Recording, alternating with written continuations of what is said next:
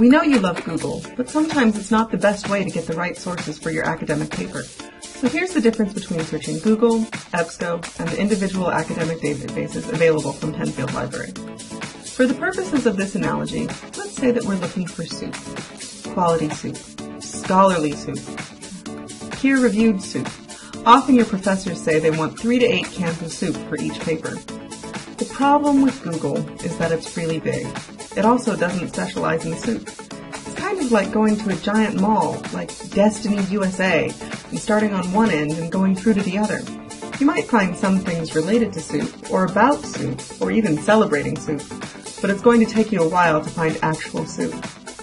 And sometimes those other sources can be great, but, and this is the most important thing, they are not what your professor asked for.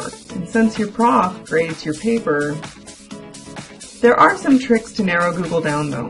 One of our favorites is the cite: operator. This restricts the search engine to one cite or suffix. This is particularly useful for finding government statistics. Basically, it ensures you're looking for t-shirts in the clothing store.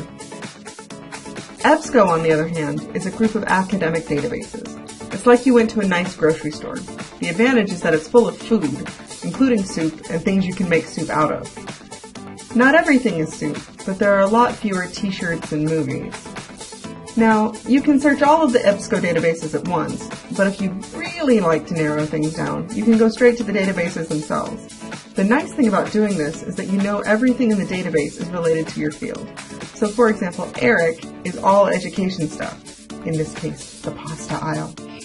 The individual databases also have subject terms, or a thesaurus, that can help you find what you're looking for.